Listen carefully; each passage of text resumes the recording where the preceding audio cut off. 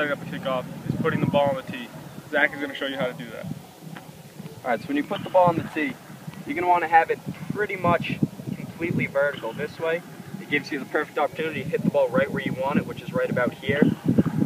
And then, since it's standing up nice and vertical, you'll be able to get all the lift and power that you'd like. So now that the ball is set, you're on to the next step, which is taking your steps.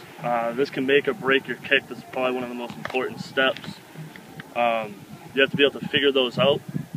I already know mine, so I'm going to go ahead and walk through mine. This is my righty steps. I line up on the ball, facing the way I'm going, the way I'm going to be coming from, and I'm going to start with my right foot.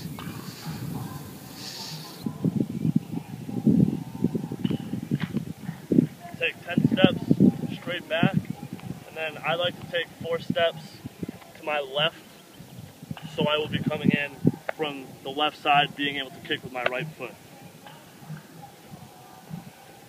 You turn, face the ball, start with your right foot forward. Now you're ready for the next step.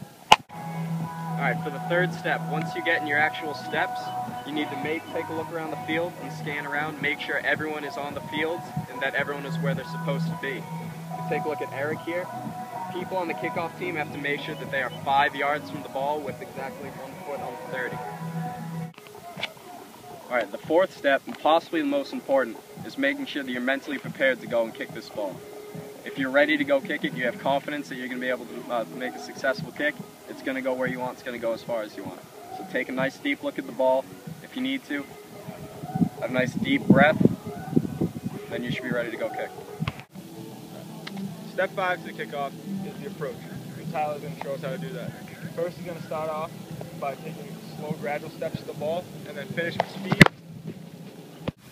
Alright, for this next step, Tyler's going to be coming up to make the actual contact with the ball. And when he comes up to kick it, he's going to want to hit it right around here, so just a little bit under the middle of the ball. That's what they call the sweet spot, and that's where you're going to get most of your power and lift from.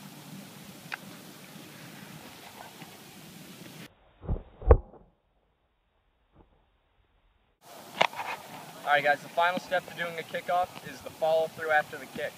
So when you make contact with it, you're going to want to keep your head down to the ground, and you're going to be propelled a few yards in the air by the momentum you should have going through the ball, and land on your kick